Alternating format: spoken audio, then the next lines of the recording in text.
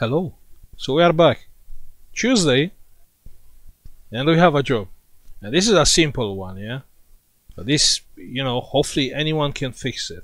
The problem with this one, let's power up the laptop. This is a nice Toshiba laptop. I'll power up the computer. It's a nice i3 processor. It's coming on. Let's wait. The problem is this, we booked in this with actually the touchpad is not working. So the touchpad is not working, so that means it's no mouse arrow on the screen. So we have to fix this. This can be interesting because usually it happens a lot in a lot of computers, like the touchpad is not working. Now the problem is not only about the touchpad, which is not working, but the keyboard is dead. So nothing happened. Like I can't even swipe the screen to put a password or to log in. I'll keep press the power button just to shut down the laptop. Yeah. So now it's off. So hopefully he will start again. He will start loading up like from the first time. So he will auto log in. Let's wait, because I know there's no password there. So when there's no password and you start the computer fresh, you will log in without the keyboard. So let's see. Just to clear the fault, Because first time we think, okay, my touchpad died, it's faulty, I have to go and replace the part. But actually it's not. Let's wait. Can happen, we got a lot of laptops, touchpad not working, and also keyboard not working. So we just to give you an idea how to fix this. Let's wait. This is a little bit slow. I don't understand why, because it's an i3 processor. It should be a lot more faster. But everything can be linked together. Maybe the fault has a link with the fact it's slow. Who knows? Let's wait. It's a beautiful day outside. It's around 12 degrees. For this time of the year, it's nice. It's loading.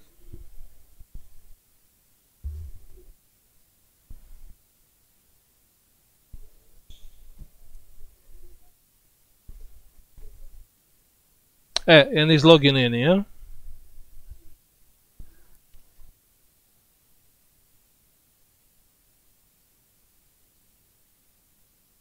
So, if the keyboard is not working, the touchpad is not working, I don't think it's really possible, like the both to be faulty, like the keyboard to be faulty or the touchpad.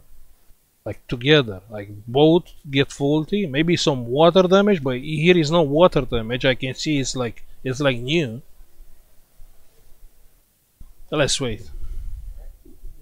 Usually I found only like touchpad is not working. But on this one, this is crazy. Even the keyboard is not working.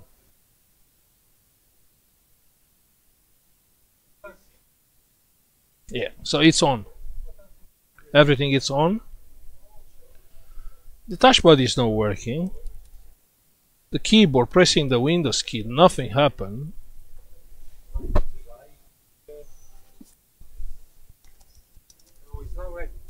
The keys, changing the backlight is not working. Keeping press Fn.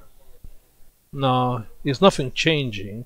So you see, it's like dead. It's like it's doing nothing. So even if you think, okay, the touchpad, we have to keep press this button to activate the touchpad, it's still not working. Or Fn and this one, and it's still not working. We have no mouse, and the keyboard is nothing. It's not working.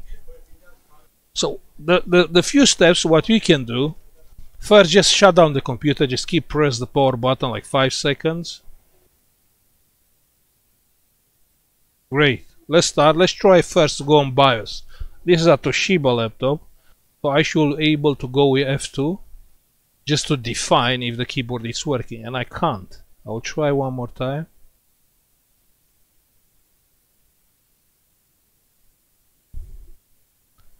Toshiba it's F2, if you have a HP it's F10, if you have a Sony you have the assist button, and it is going on the BIOS. So that means my keyboard it's working before the Windows is loading up. Yeah, the mouse is working fine. Look at the mouse. So everything is fine here, but not on Windows. So what I will do, I'll go and load up the setup default, or F9 on our case. Okay, now exit F10, save changes, yes. Let's see if it's working now. So we just load up the default settings. So I said that, yeah, Toshiba is F2, HP F10, Lenovo you have a square button, a small button to go on BIOS. On the Sony you have the assist button. Well, laptops are there. Asus, it's still F2.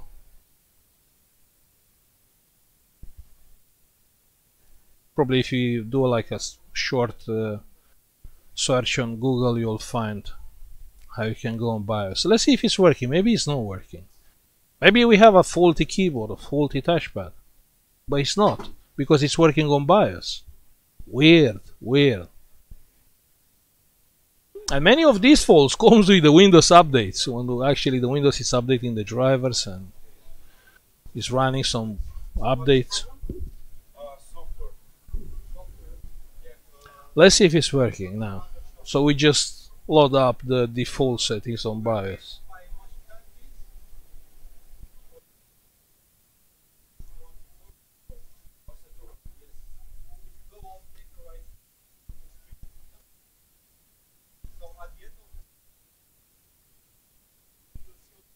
I don't think it's working. I can't see the mouse there.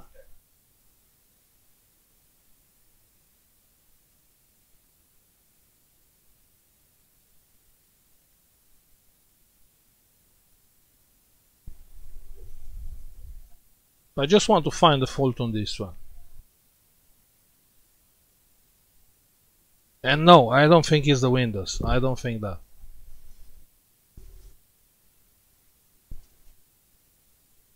Kind of weird, you know, the keyboard and the touchpad together are not working on Windows. It's kind of weird. No, it's not working. It's no mouse. And the keyboard is not working. So I can press the Windows key, nothing happened. Nothing happened. I can't change anything, like the backlight or the things. So it's still not working. What I will do next, I will power off the laptop again. Yeah. Let's use something so I'll not scratch the laptop. Let's try first a simple thing, taking out the battery.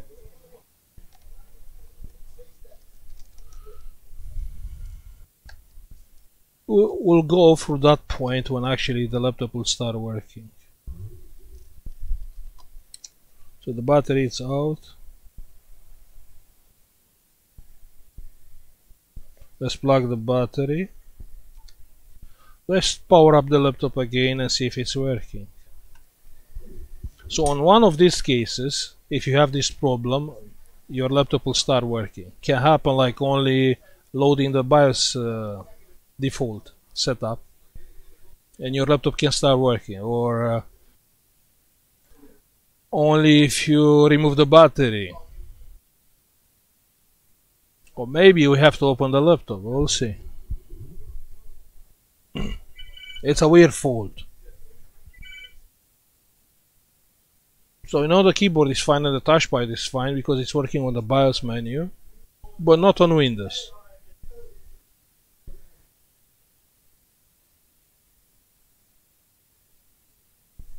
Let's see now. It's loading up. So let's see if it's working. I just took the battery out, I plugged the battery back.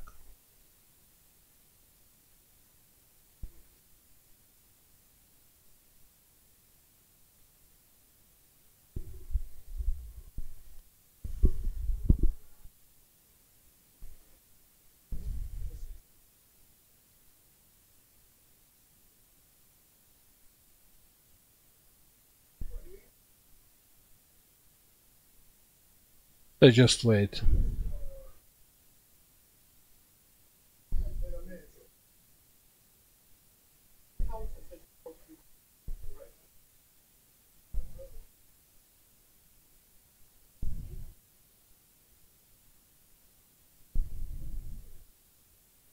It's still loading. Yeah. Oh, so we have the mouse arrow. Was there like 1 second ago? Just wait.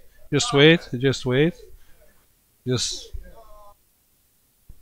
let's see. I seen the arrow on the screen.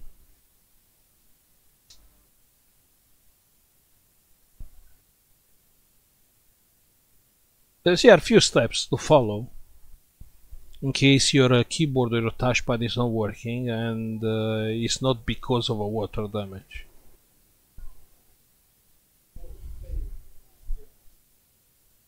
Yes, so the mouse is working fine. Yeah, you can see. We have the mouse on the screen and the keyboard.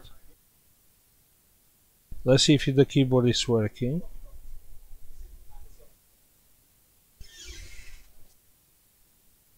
Yeah, so I can change the brightness. You can see that the keyboard is working fine. The Windows key is working. Yeah, pressing the Windows key is bringing the menu. So you see everything is fixed. And what I did, I just took the battery out and I plugged the battery back. Okay. Now it's easy to be fixed if you have an external battery, but if you have an internal battery, you have to open the laptop. And most of the laptops on these days, the battery is internal. Yeah. So keep in mind, yeah. Just reload the setup defaults on BIOS. Yeah. Take out the battery, plug the battery back, and if it's still not working, you have to open the laptop. If it's an internal battery, just remove the battery and plug the battery back. Or if you have a BIOS battery, usually, you know, many laptops they have a BIOS battery. Remove the battery, remove the BIOS battery, just wait a few minutes, plug the BIOS battery, plug the other battery back, and should be working, yeah? Just keep in mind, this, you know, it will save you some money, you know? So you don't have to do like on a repair shop like here. You can fix it at home. It just, you know, you need a little bit of it's a dexterity thing. You just open the screws and or take out the bar, like on this case. This is a Toshiba Satellite L50-C-1XM if you have same laptop. But otherwise, just try to follow these steps. Okay? Thank you for watching. Like and subscribe if you like the video. And see you on the next one, yeah? Bye.